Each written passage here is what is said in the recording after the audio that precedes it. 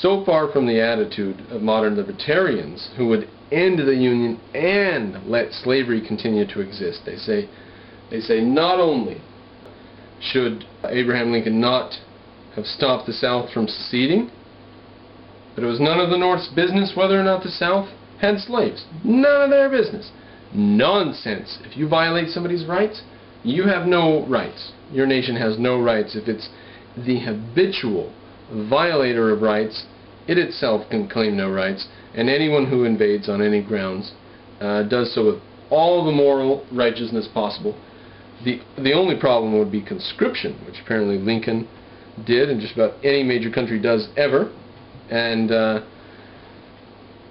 there's few arguments for conscription, very few, and I think that at the end of this investigation we're going to see, I believe, that the evidence points to the conclusion that the only course was to go forward with the Civil War. That's the only thing they could do. No matter how bloody it got, the only thing was to keep on going. There's no point at which you could say, this has cost too many lives. Because it was too dear of a subject. It was too dear. It was too extremely valuable to the people involved, on both sides. So at no point could they stop and say, too many people have died, we capitulate. Life is not an object of value when the question of your values that encompass your whole life are in danger. Then even your life doesn't matter. So in other words, if you have to give up the values which in essence are your life in order to continue living, why continue living? And that's civil war. So we can't blame it on Lincoln. Now, what we can blame on Lincoln, it seems to me, if you look at De Lorenzo's stuff, what you can blame on Lincoln is his nonsense and arresting people for speaking out against the North and stuff, or anyone who criticized battle plans or whatever. That's very dangerous. As somebody, I don't know, we're going to have to investigate that at length, but it's happened in every one of our wars. We restrict freedom during the war and let them up afterwards. The danger is perpetual war, which we've entered after 9/11, which we actually entered during the Cold War. Actually started in 1950, 51 maybe, with Korea. The fact that we could go enter a war without the Congress and Senate declaring war. That's when we lost the power, not in 9/11. 9/11 is just the next shifting gear, the upstage, the next phase of the fact that we've lost the power. The people of America have lost the power to wage war. Now it's in the hands of the president.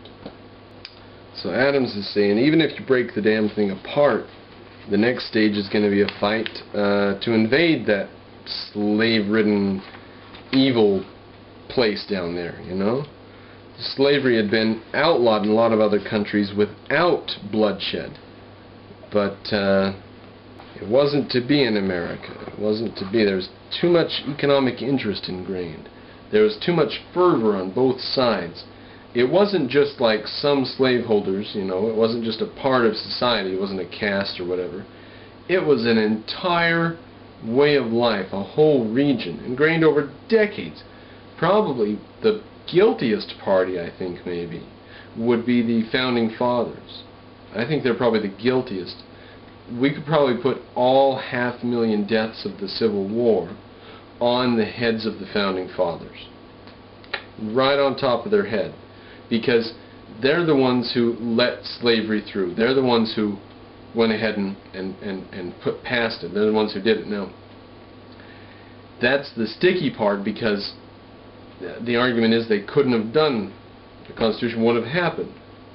They would have confederated the North, and the South would have been whatever it was. Maybe they would have confederated too. But the argument is that if you outlawed slavery at that time, nothing couldn't happen. The best they could do was to say 20 years from now you can't import slaves anymore. That was the best they could do, in spite of the fact that Jefferson, a slave owner, wanted to abolish slavery. In spite of the fact that a lot of people believed that if they could strike a fatal blow to slavery right now, it would be fantastic. In spite of that, it didn't happen. They didn't do it.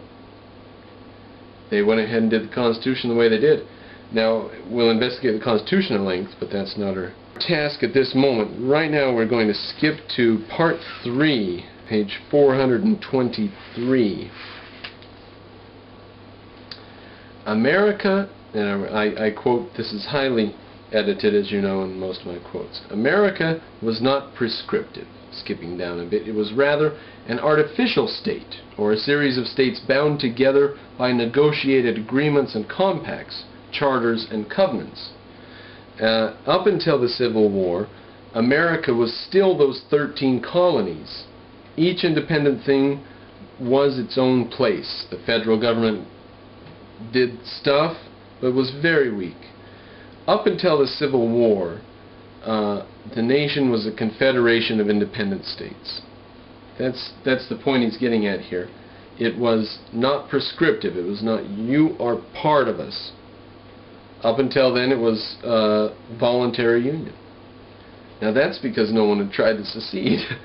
The whole time it wasn't a voluntary. It was never a voluntary union. Once they had all gotten in a group, anybody who broke off was saying, I'm taking land away from this group. This group has gotten together and said, we have a common interest to stay in a single lump. And then some single group, just part of this factional, part of a state, 80%, maybe 70%, gets hold of this state and says they want to take this piece of land. No, that land's ours. So it would have been a war at any point. It just didn't erupt till the 1860s. As we heard earlier, it's a wonder that it didn't happen in the 1820s. It's just a wonder. Why didn't it happen in the 1820s? All that happened in the intervening time, they should have done it. They should have done it. They should have outlawed slavery. All that happened in the intervening time was they got better guns, more deadly guns, more productivity, more steel, more explosives and stuff. Explosives got cheaper, so that it just multiplied the death rate. They should have outlawed it sooner. It was John Marshall who first asserted in 1821 that America was a nation.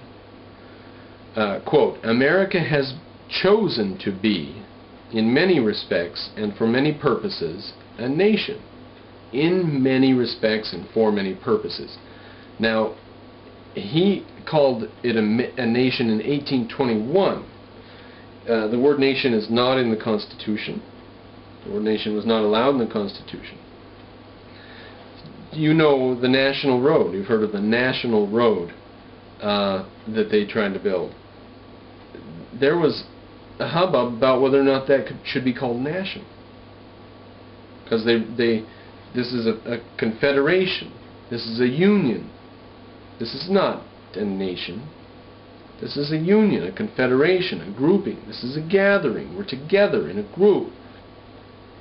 This is not a nation. This is a union.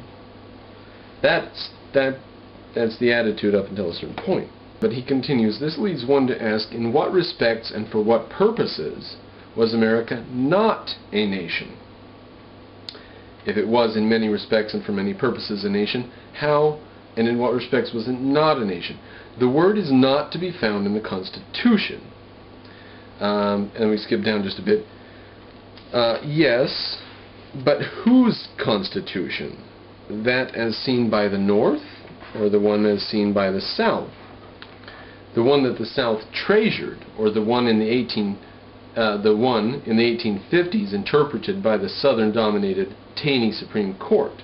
Is that the one? Which of the constitutions do you say we go with? The North, increasingly driven by emancipationists, thought of the Constitution as a document which, when applied in its spirit, would eventually ensure that all people in America, whatever their color, black or white, whatever their status, slave or free, would be equal before the law.